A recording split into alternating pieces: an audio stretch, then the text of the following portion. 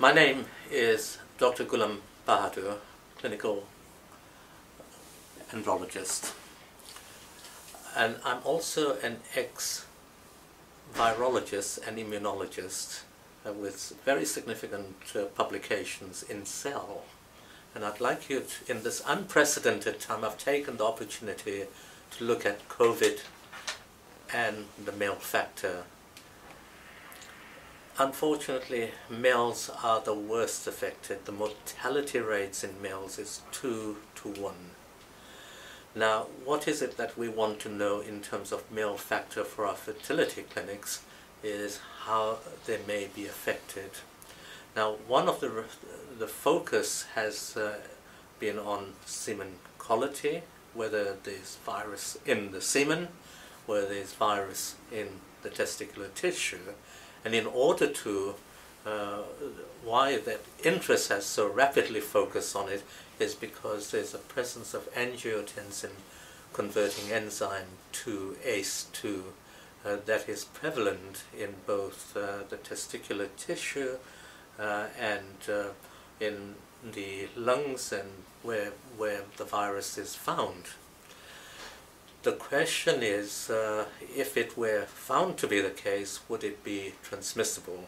Which is a very stupid question in a way, because the transmissibility is really through just social closeness, the closeness of contact.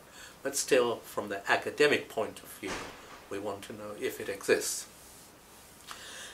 As far as semen quality is concerned, it's bound to decline for two reasons. One, there's a high fever.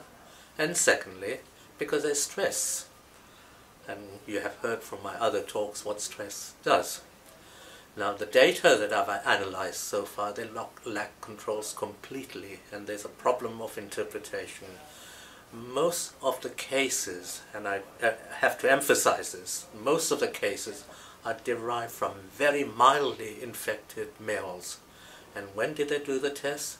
Several weeks after the test. So you don't do that. You have to do it at the point when the individual is infected. And a lot of the papers that are appearing on an unpeer-reviewed platform, grabbing media headlines.